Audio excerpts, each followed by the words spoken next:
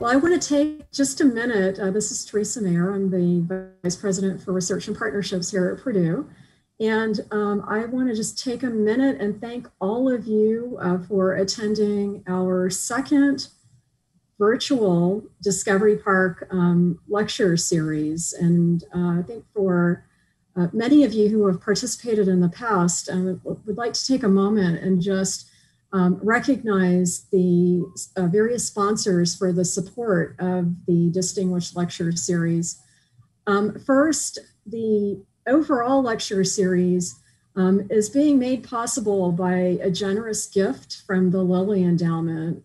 This was actually established at the outset of Discovery Park, and it's a mechanism to engage the entire campus in bringing the latest thinking about hot topics in science and technology that are of broad public interest to campus and beyond. And we were just talking a moment ago about the fact that our new virtual format is allowing many more participants from both inside and outside of Purdue. I'd also like to thank a couple of other organizations that have been instrumental both to the support as well as the planning of this distinguished lecture. The Center for the Environment, again, for both the support as well as the planning. So Tim, thank you very much for your active engagement. The Department of Forestry and Natural Resources lecture series. So this is integrated with a number of other organizations on campus. And finally, the Susan Buckley Butler Center for Leadership Excellence. So once again, thanks to all of the organizations for their support of this lecture. I just want to remind all of you that you will be muted throughout so that we don't have any interruptions during the presentation. But we ask that you use the chat function for submitting your questions, and you can submit your questions throughout the lecture. We will collect those questions, and then Tim will be hosting the Q&A session by reading the questions to our speaker today. So once again, please feel free to use the chat, and we will be monitoring the chat. So with that, it is my great pleasure to introduce our distinguished lecturer this afternoon, Professor Diana Wall.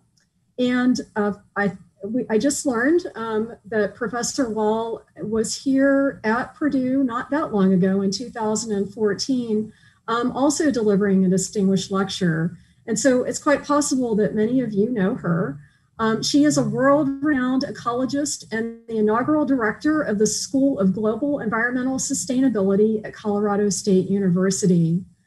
Her work over the years has emphasized the importance of biodiversity for ecosystem health and underlies the consequences of human activities on soils on a global level. Wall's more than 25 years of research in the Antarctic continues to clarify the critical links between climate change and soil biodiversity.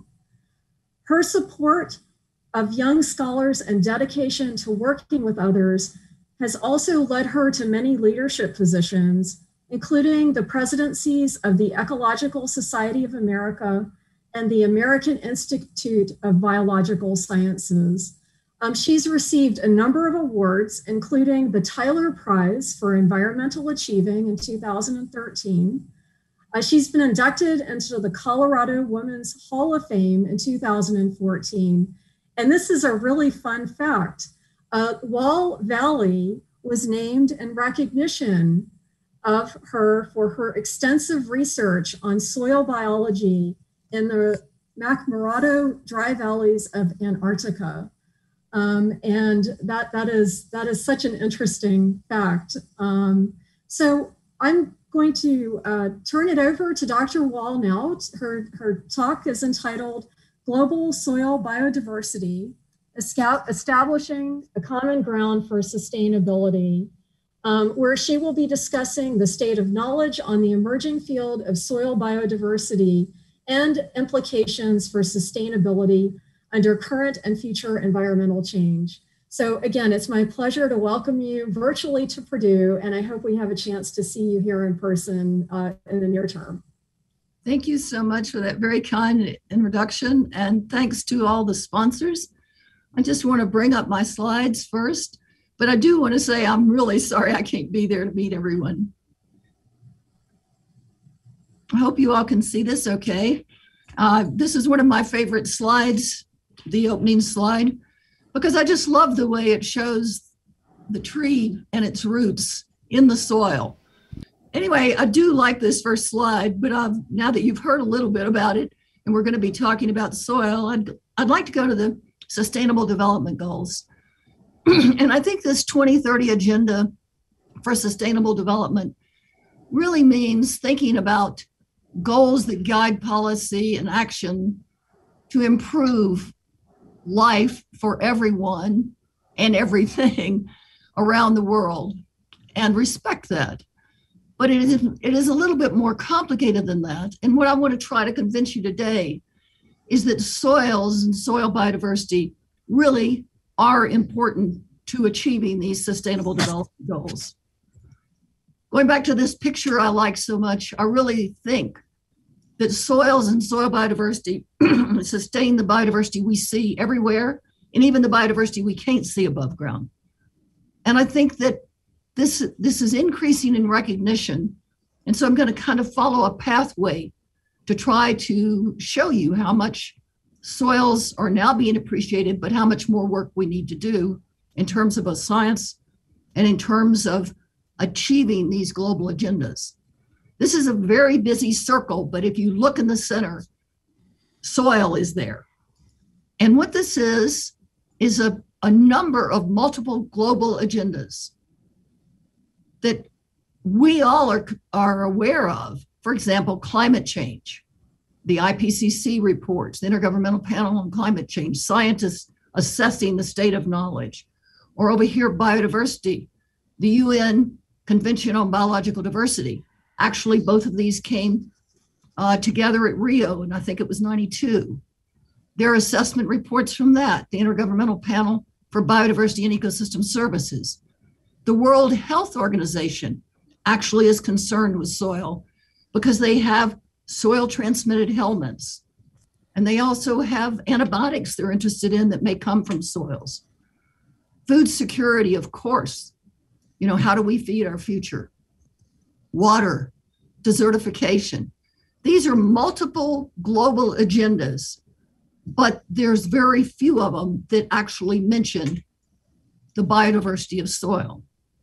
The fact that these are kind of being seen at top levels as integrated and connecting global agendas that they affect each other when we're thinking about them was shown recently. This was 2019, and I apologize for the busy part, but it's so interesting to me. This is about a congressional testimony about a global assessment report, particularly this one, the Intergovernmental Panel on Biodiversity and Ecosystem Services. This guy I've got the arrow pointing to is Sir Robert Watson, a physicist. He was one of the first chairs of the Intergovernmental Panel on Climate Change. He was also chair of the Millennium Ecosystem Assessment, looking at ecosystem services and what nature provides us. He also has been a chair or co-chair of the Agricultural Assessment, Science and Technology for Development. But what he said at this meeting in 2019 was very interesting, because he says we need all governments to address the issues of human-induced climate change, loss of biodiversity, and land degradation. He is showing that these are all linked. And I think that is what the 17 Sustainable Development Goals also do. When we go in and we look at these, and these specific goals are a comprehensive agenda about building a sustainable planet for our futures and for the future communities of life on Earth. Each one is, for example, if you look at several of these, almost half of them actually have to do with soil, poverty, zero hunger, and they overlap, they bridge. For example, zero hunger, getting food, also has to do with gender equality. It has to do with how big our sustainable cities are. It has to do with number 6, which is clean water. So all of these are a focus, but together, this multiple agenda comes together. And what I'd like to ask is, are we maximizing our potential to address all these challenges in the Sustainable Development Goals if we don't have all the information, if we don't include all the information? So what I'll do is I'm going to kind of quickly take you through about what has been happening with soil biodiversity science. What are the threats to soil biodiversity, the life in soil? What are the benefits we get from it? Can it be used for solutions in the future? I'll tell you a little bit about the Global Soil Biodiversity Initiative, kind of as an encouragement to all that we can make a difference. And then integrating, I'll just finish with integrating these for sustainability. So first of all, just know that soils are really diverse habitats. I mean, we study the soil chemistry and physics, and Hans Jenny, who was kind of the father of defining House, so the 5 key factors that make up soil, he included invertebrates and microbes as key regulators of many functions that we didn't know about. But our knowledge has just accelerated on what we know about life in soil, what they do, where they are. We didn't have this information 20 years ago. We also know that compared, of course, to above ground species, and that's above the black line, that all the green parts that you see are species described. And when we look below ground, mostly invertebrates, there are very few groups of taxa below ground that are adequately described so that we know who they are. So let's look at what's underground. What am I talking about when I'm talking about biodiversity? Well, first, look at the headline. We've got a much better estimate on how much diversity is below ground. And that alone, the fact that we've got almost a quarter of diversity of all biodiversity below ground, and we're not including it when we think about management or solutions or how it can help us, is kind of excluding some real knowledge. And if we look at the scale from the top left-hand corner, the mycorrhizae, we're talking microns on some of these in the top row, nematodes, and then in the far right corner, you've got tardigrades, everybody's favorite. And then we come all the way down to the bottom right corner, and that's a European mole. It's a ground squirrel. It may be using soil, maybe a prairie dog that's churning over nutrients in the soil. We've got a large range of scales of organisms, of taxa. And in fact, when you look at this chart, you may be a little blinded, but this is a list in Bargett and Vanderputen's paper that it just gives you an idea that the numbers are astounding. If you held a handful of soil, you might have 5,000 different taxa in there. 5,000 in a handful of soil. Well, the Netherlands has, I think, 1,400 plant species, and I'm sorry if I missed that. But, you know, we've got a lot of diversity below ground, and the abundance is also huge. Anyway, we've got a large abundance and diversity, and it's what they do together that's really important. This is just a diagrammatic of a food web, but I just want you to kind of follow that there's a whole community of organisms, microorganisms, and all the way up to animals, invertebrates, that are feeding and helping plants grow, you know, returning nutrients to them. Then we also have the leaf and the wood falling on the soil, and it's transformed into nutrients, and it goes through a whole food channel, through bacteria, through fungi, and things eating on each other. It's your basic, simple food web with predators at the top. So this is, you know, the complexity below ground. And we've learned a lot about that, but we've also learned their threats. For example, if you look now, erosion, desertification, we've got about 33% of the soils are degraded, according to the UN Convention to Combat Desertification. But that's not all. We're now finding out about microplastics. We haven't included mining or pollution, just pollution in cities, pollution in my yard. What do you pour into your yard? And I think it's becoming more recognized that there is a quiet extinction of invertebrates because we haven't paid enough attention to it. This is a really interesting paper by Nico Eisenhower and his group, where they say that soil invertebrates and soil-dwelling larval stages of flying insects, that may be pests above ground, are neglected in many biodiversity databases, assessments. And of course, if the data isn't there and the information isn't there, they're also neglected when we need knowledge for conservation actions or policies or land management globally. Even the decline in abundance can decrease an ecosystem function. This particular graph shows on the left side, in pink or orange, however you see this, a high level of beetles, the dung beetles. But when they are reduced, the proportion of dung that is removed from the field, that goes back into the soil or through the beetle's body back into the soil, is also reduced. So you've lost that transformation of nutrients. Here in this one, soil nematodes on the right, again shows that a reduction in the nematodes also affects carbon flux and carbon cycling. So just decreasing abundance is an impact.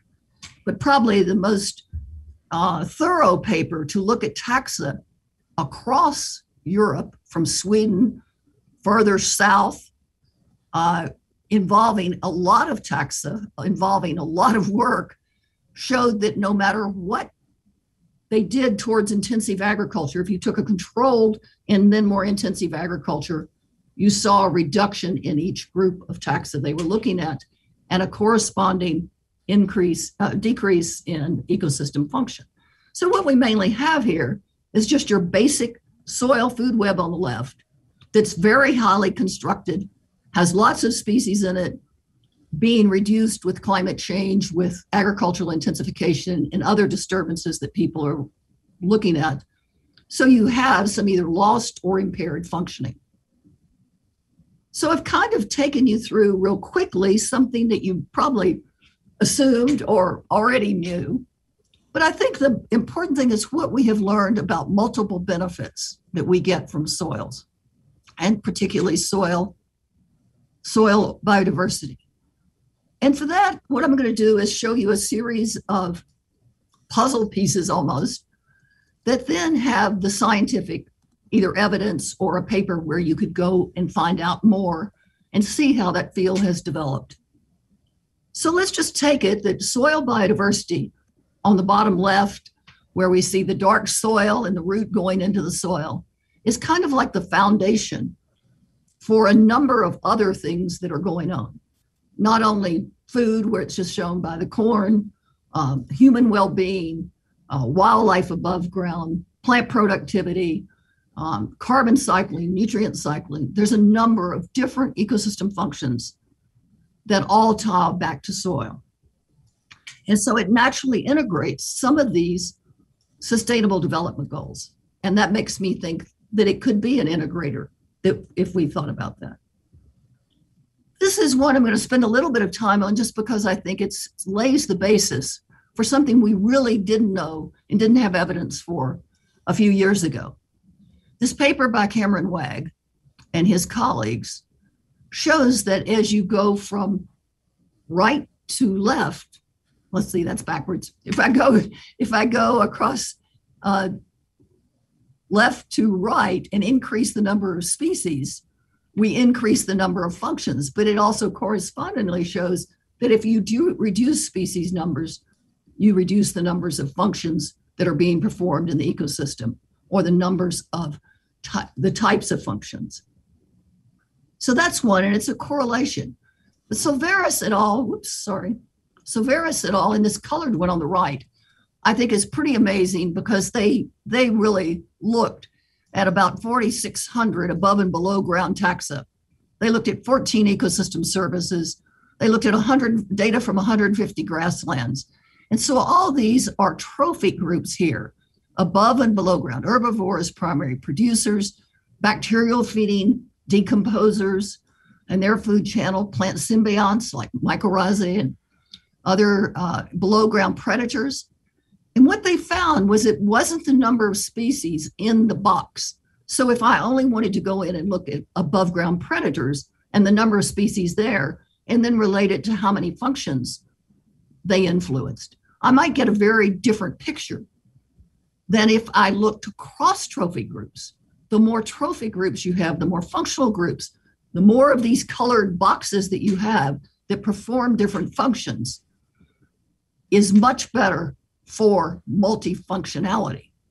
So I think what this does is that when we see a finely developed food web, it's not so much all the species that are in there, but what they're doing and how many functional groups we have really shows that it can have positive effects on ecosystem services and functions. And this has been followed up in a number of papers since then. Here's one about highly diverse forest and biodiversity. Here's an earlier paper by Francesca de Vries, again showing, number one, that we better be also educating systematist, microbiome, microinvertebrate biomes. Identifying these organisms is turning out to be really beneficial for learning about ecosystem services. This one, it was an experiment that ran from Sweden across to Southern Europe. They all had the same experiment. They looked at intensive agriculture across it. They looked at a number. When you see the paper, it's very amazing to see soil carbon, mineralization. They go into all these different ecosystem functions, water transfer through the soil. And then they looked at the contribution of soil organisms to these functions. And I found it astounding that they said at the end that the contribution was so important and so notable in each of these ecosystem functions that we needed to, it was a call to think about mapping where they are and conserving some soil biodiversity depending on what we were looking at. So that was one kind of breakthrough that's happened in the last few years. Another is that soil, how does soil biodiversity support humanity? And I think the first one is, that I've picked is not that old and we all know about it. But soil biota can increase agricultural sustainability depending on the crop by improving a number of different ecosystem functions. And then another one is just a review that Uffe Nielsen and Johan Six and I did. And that one, again, has just been a field that is now expanding, not because necessarily of this paper, because of the realization, if you go back to that kind of circle I had with soil in the center, and the fact that soil biodiversity is so important. As I mentioned, soil transmitted helminths. There's also just soil minerals that can be toxic in high amounts, but it's the combination of the organisms and what we get in terms of antibiotics or new thinking about medicines and indigenous medicines also and indigenous foods and how can it help and make it more nutritious.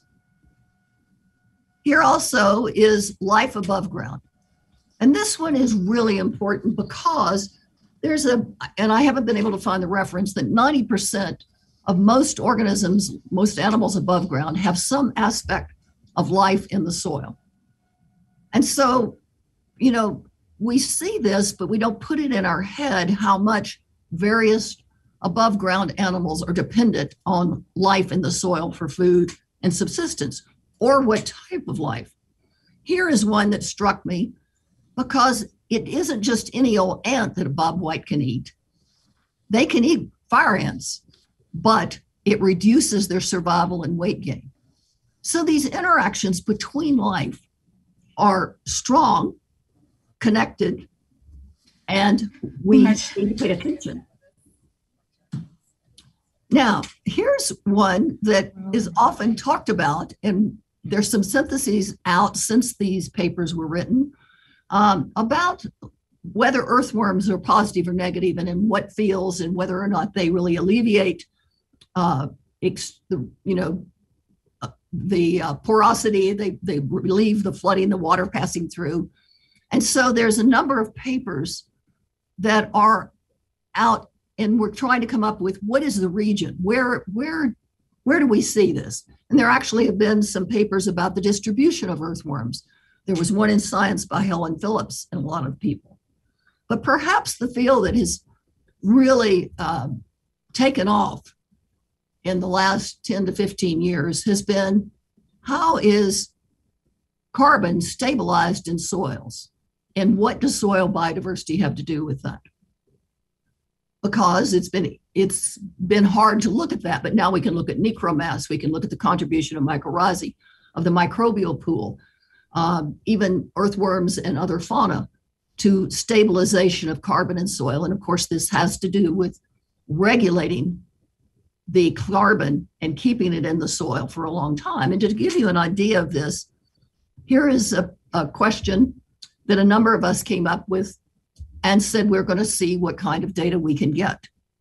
And, does it matter? Basically is the question. So what that there's a huge abundance of nematodes in soils? What are the functional groups and where are they located globally was part of the paper. But when we put it on the actual numbers and estimated what nematode biomass is equal to, it's equal to 82% of total human biomass. So that's a lot of nematodes to a lot of depth in different ecosystems. And then what is the carbon respired to?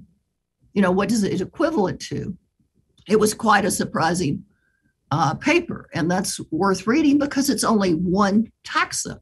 We also have a lot of other taxa in the soil that are stabilizing carbon, moving carbon around, putting it in aggregates, but we also have respiration as well as storage of carbon. So it's a turnover. So the question comes up, can we actually use some of this knowledge that we're gaining right now in solutions for the future? What does it really contribute? It's one thing to say, there are species there, we're losing species. Yes, they integrate, the solutions for sustainability, but what is it like on the real world when we're thinking about it? And I think people have been thinking about this for years. Aldo Leopold has, before that, conservation farming practices. Now there's a bigger push on urban ecosystem management. And how does that work? Protecting natural areas, not only for above and below ground, but then ecosystem restoration. And we know that no-till and low-till can sustain crop production, reduce the need for inputs. That also has an impact on soil biodiversity, but the surrounding aquatic biodiversity. So again, it's kind of a central agenda of thinking about soils and keeping the life in the soils. Ecosystem restoration. Here's some data that says, yes, we can, by restoring soil biodiversity over time, we have more connected networks. So if you look at these words outside on the circle, this is, again, an example of taxonomy, being able to look at basidiomytes and mycorrhizal fungi and saprotrophic fungi and orobatid mites and nematodes at the top, and going all the way around to many, many different types of bacteria that were looked at in the microbiome type thing. But what we're looking at is the connections across that circle, the little light green lines. And it was recently plowed. And then you wait 10 years, you're starting to build. And this is putting it just in restoration. And then long term, it takes a long time to just let abandoned land go back to establishing these connections, establishing the trophy groups. But it has shown that you see it more connected. Now, we know also that these many functions that they're looking at in this Ellie Morin's paper here, that if we look even further globally, we see that there are global mismatches in above and below ground biodiversity. And here I will just tell you that if you can see the turquoise is where there's high soil biodiversity, and the yellow is where there's high above ground biodiversity. So for example, in South America, you can see part of the Amazon is high yellow, high above ground biodiversity. Why is this important? This is important because our management is all based on what we see above ground. Now I'm making a general statement, but primarily it's all based on what is above ground biodiversity, without saying, is the biodiversity below ground also high in the Amazon? Is it also high in where we're trying to conserve parks because the diversity is so high in the middle of a city, for example. So I think data such as where are they? What is their biogeographic location?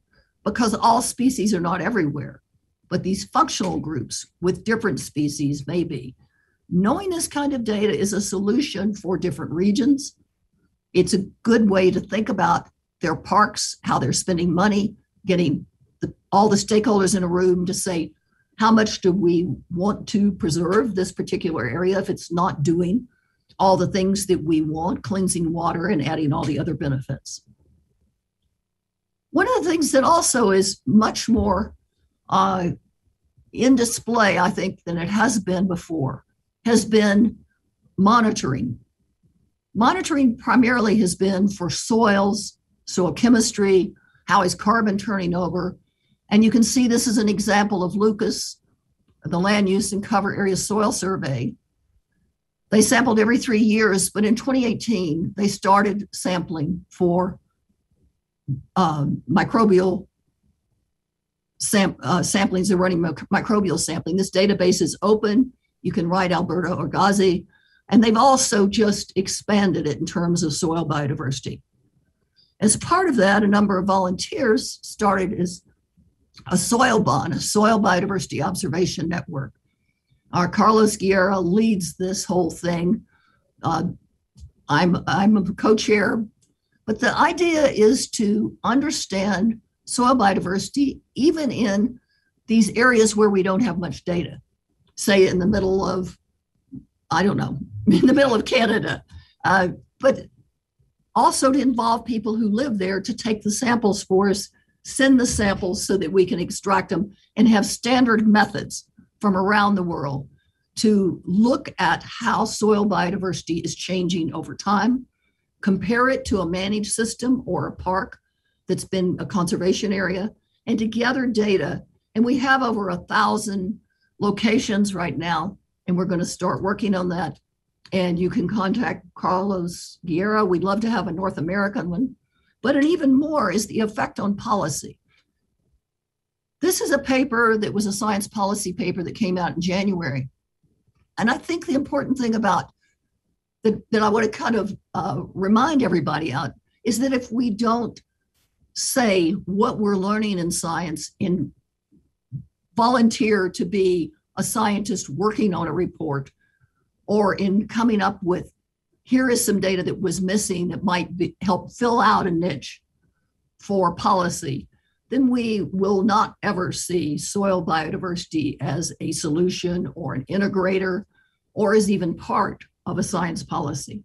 This is also interesting because of the paper is interesting to me because we have an assessment that's not, it's online, it's extra information about policies that either do or do not worldwide, that do or do not mention soil biodiversity as a reason to conserve land. So what I've been doing is showing you about soil biodiversity being this kind of cornerstone, an integrator for many benefits. Not only does the life in soil provide many benefits, but their habitats that they work with change daily, provide many benefits. And I think I've showed you some early data. I mean, some of it's before then, but it takes a while for people to read data and get it to the market, so to speak. And I want to just say that I think soil biodiversity is important to all ecosystems. I think we found that out. We just may not have as much data from some as others. So one of the things that I kind of want to bring this in terms of people stepping up and taking a leadership role, and that's to talk about the Global Soil Biodiversity Initiative. This is one that I would say to my colleagues, many of us have had great ideas at scientific meetings and sitting around thinking about, well, you know, I don't know why they don't do something. And this is one that took off, which was quite a surprise to us. There were about 5 people involved in saying, well, we think there's accelerating knowledge in soil biodiversity. What should we do about it? And what we actually did was come up with a name, the Global Soil Biodiversity Initiative, for the few of us that were there, and say, let's get a bunch of scientists together. It's a scientific agenda.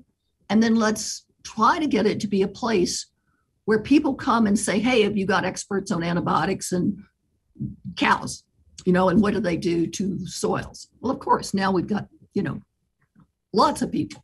But that's the kind of idea behind this, is to have different means of getting information out. The Global Soil Biodiversity, if you haven't join. It's free. I mean, it's just information and exchange of information.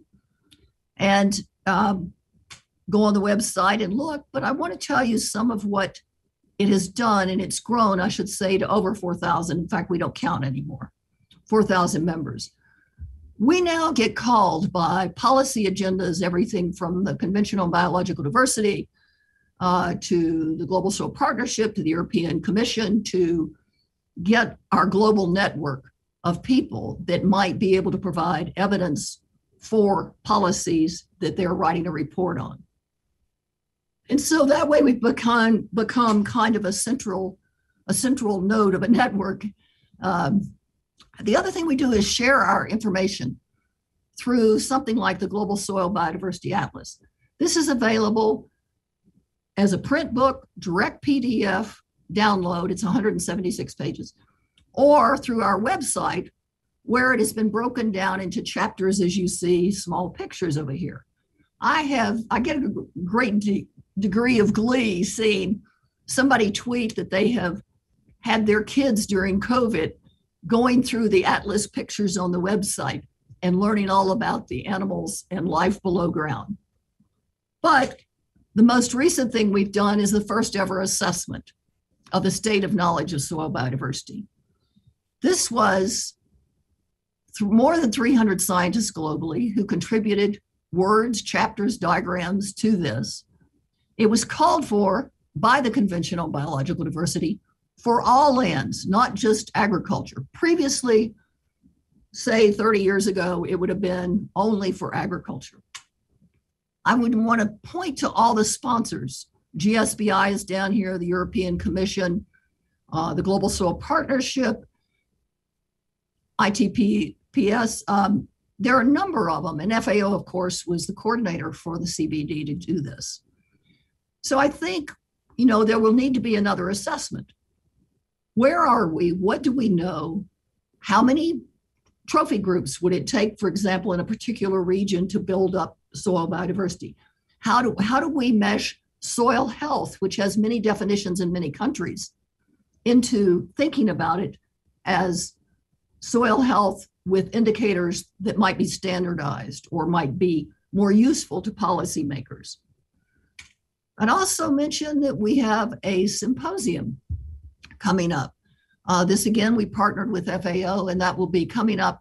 It's free, it's virtual. A number of speakers, a number of papers and abstracts are being presented over these days. And if you can't make that, one of the other things we do is to do webinars. And we were just talking beforehand on how wonderful virtual webinars are, because we reach a larger audience and we get questions back that we haven't thought about of things to do.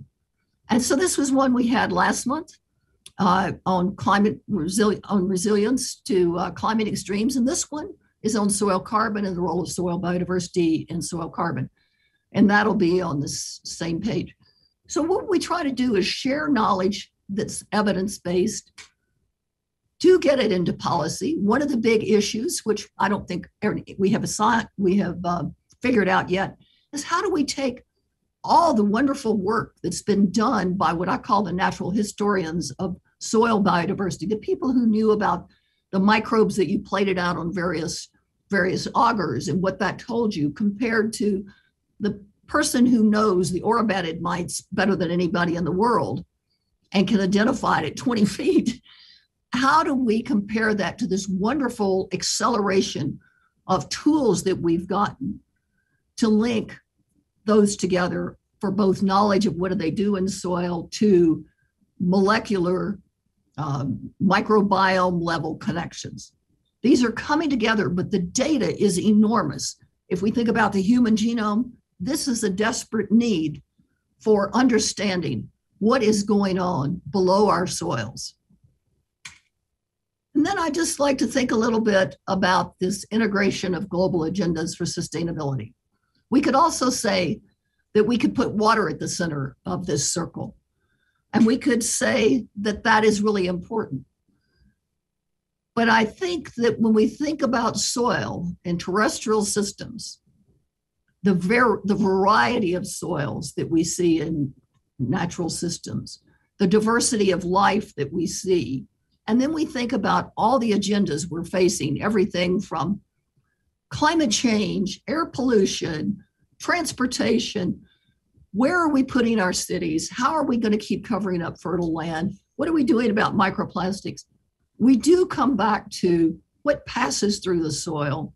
What is there transforming the soil? What does it provide for us? And so I think I hope I've covered that soil provides for us many more things than we think about. And if you look at this list, there is some evidence behind it. There may be some evidence against it, which we also need to know and assess. And there are experts in this world who are particularly early career scientists who think working cross-discipline, working as teams, integrating these various issues that are global environmental challenges, or integrating some of the 17 sustainable development goals. I think this is really a scientific frontier that is going to fast track. And I think it also has to be done in food with what are the plants, what are the genes, what are we looking below ground. So some of this is going on, but we've got to connect who's doing what also. So networks are really important to overlap, kind of the network of network thought we have here. So I kind of want to get close to closing here by saying that we face many grand challenges for the future of our planet.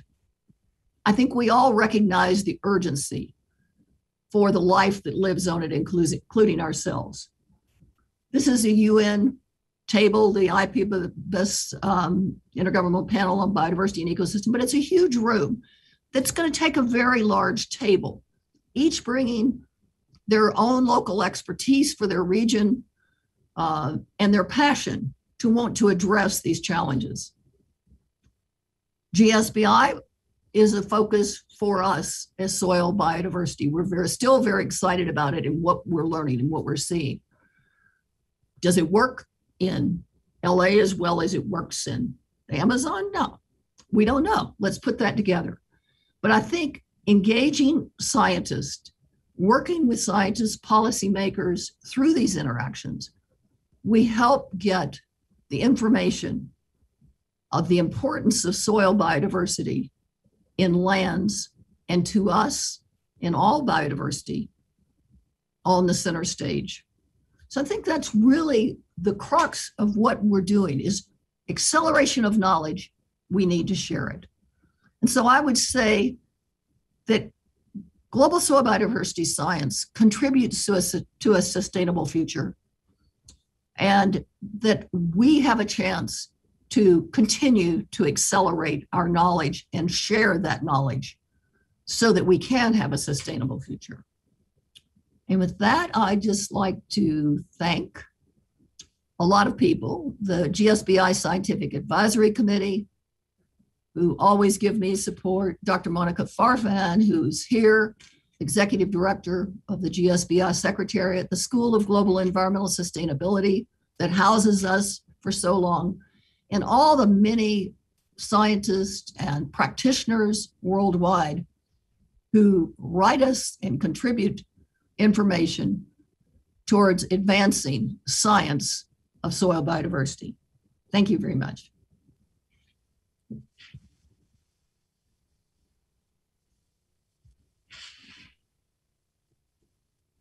Thank you, Diane. That was amazing. Really appreciate your giving us that instruction on biodiversity and the implications and the effort that's been really astounding of what you've created with your initiative. So I just want to remind everyone that we'll be taking questions in the chat room and we'll be reading them off. Maybe we can start off with the question, Diana. You mentioned a term toward the end of your talk of soil health.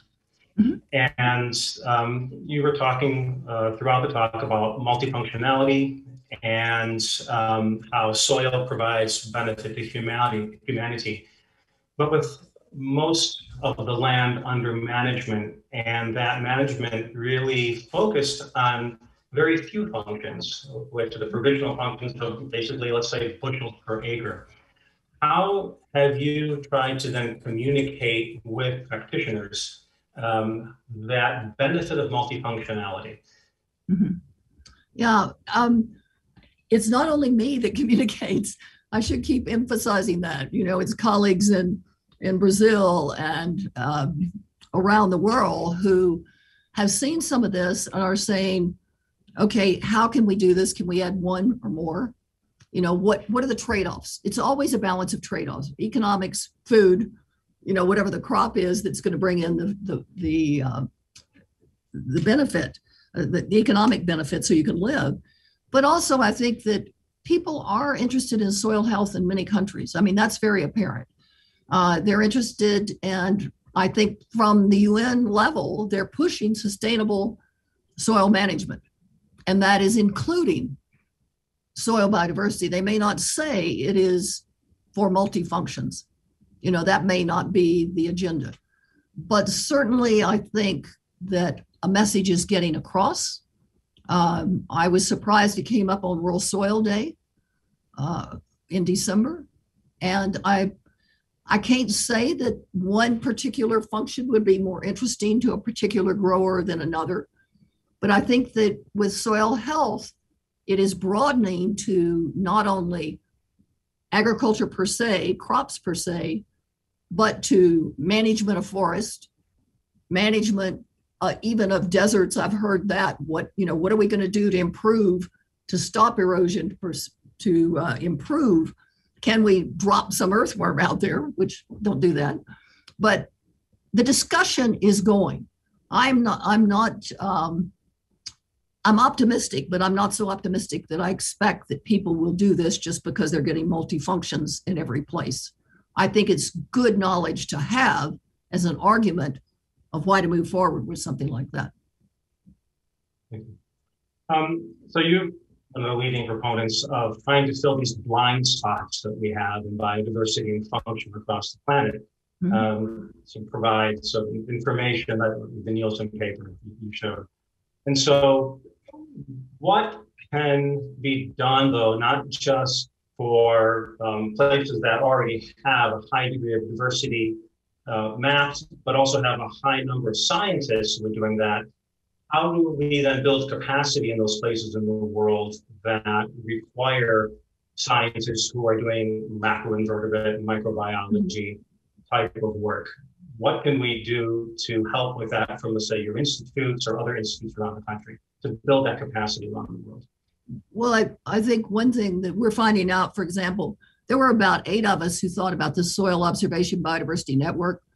And we just said, oh my gosh, getting it done through agencies might be a little hard because, you know, somebody controls this or is interested in ag. Somebody else might be in Europe, it might be another agency. We'd have to go through all this. Instead, we just said, how many people wanted to contribute their expertise to train other people so that we can look in a number of countries at a particular animal or functional group. And particularly with, I think I was really surprised with FAO has these labs that are run analyses around the world, places that we would never, I'm sure I would never be able to talk to people. And so they started being interested in what aspects of soil biodiversity could be also measured in these labs if they had the equipment. How could they learn to identify? And I must say that we build on projects that have already been tried and tested. The Tropical Soil Biology and Fertility Program, if you're aware of that, it's finished now, but it was across, 7 nations in the tropics, from the Philippines to, Africa to South America. And part of it was having workshops that trained people on how to identify or how to put out litter bags, various aspects. And I think that there is interest in having workshops that people could come to for a week to learn a particular organism, or to learn a molecular tool where you would be able to hunt for a specific pest or whatever. And I think these are growing. The fact that the FAO was interested in putting some aspect of soil biodiversity as a requirement for all these labs to start to measure, to see change, was very interesting. Thank you. So a question from the audience. So you mentioned the importance of needing to develop networks of networks to satisfy these needs and capacities. And so we have a question about collaborations between specifically the global forest biodiversity initiatives and what you discussed. And is that something that is already underway, or is this something that is a new idea? Let me make sure. So, in other words, is GSBI coordinating with other biodiversity aspects? Yes. Well, I have to say, in terms of just how much we can do here, there's two of us.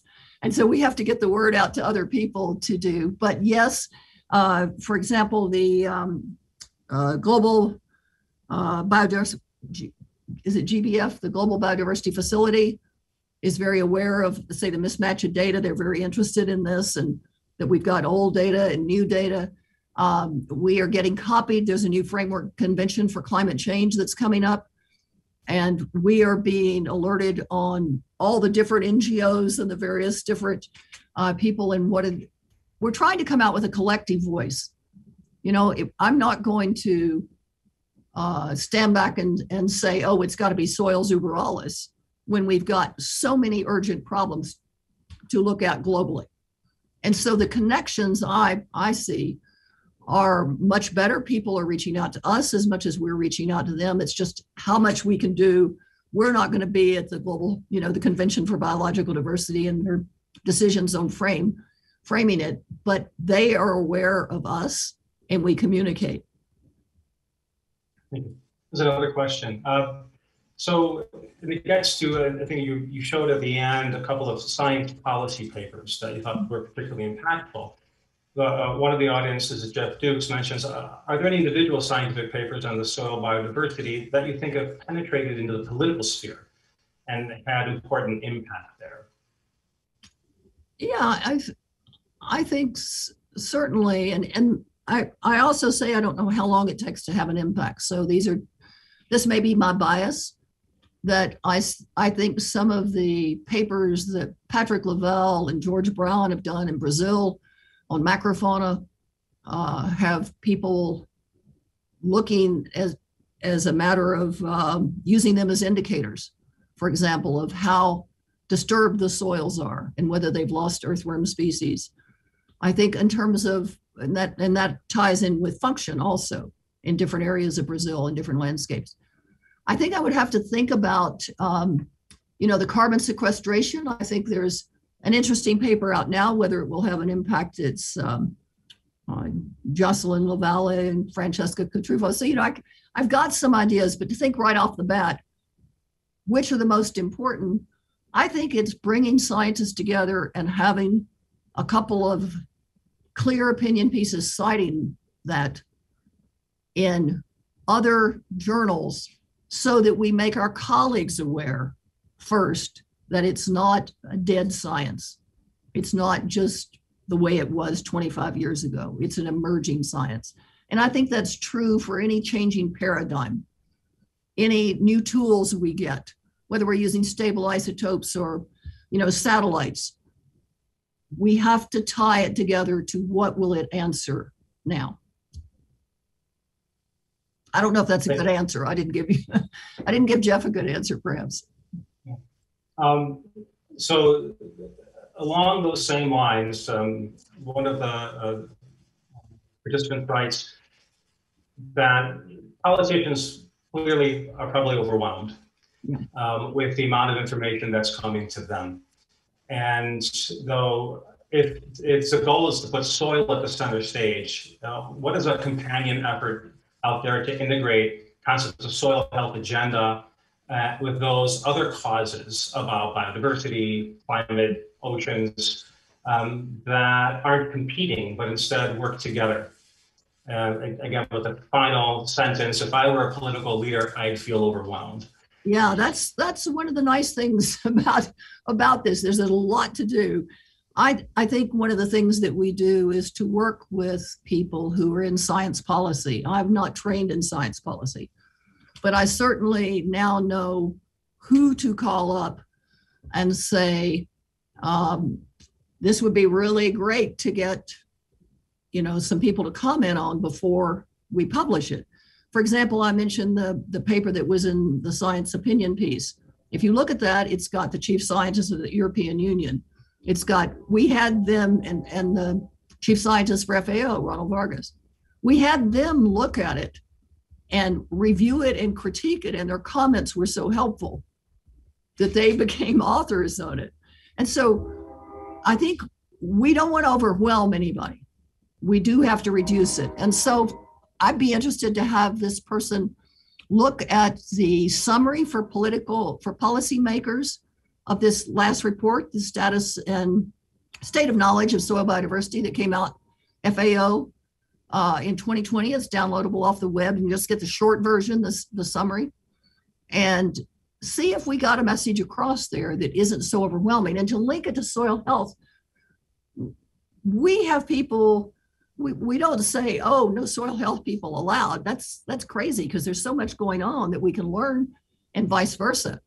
We may have different agendas. We may be thinking soil overall. Soil health is a very important cornerstone of that. So how can we exchange information? I don't see that. I've gone to countries where I've been asked to talk about indicators of soil health. And so that's really educated me. No. Well, I think we are actually at our time. And so Diane, on behalf of everyone here, I'm going to thank you deeply for sharing this with us all. I'd like to take the opportunity to present you with something very appropriate. It's a crystal globe that really, I think, demonstrates the global reach that you've had to highlighting the importance of soil biodiversity. Thank you. Thanks to you. To hear us showing up again. That's great. Thank you so much. We'll be sending that to you, or maybe I'll be driving it out to you. I'm not sure. Oh, that would be great. Go do some family camping. But again, we really appreciate this. Thank you so much. And all of you, thank you for your questions as well. Yes. And I'm sure if there are follow-up questions, we can pass them along to Dr. Wall. I saw that there were many, and there's some very interesting ones related to actually indigenous knowledge and biodiversity. I think it'd be a wonderful follow-up, and so that's also well covered in the. I think it's well covered in that new assessment. Excellent. So thank you so much. All right, thank you. Thank you for inviting me. I enjoyed it so much. Take care. Bye-bye.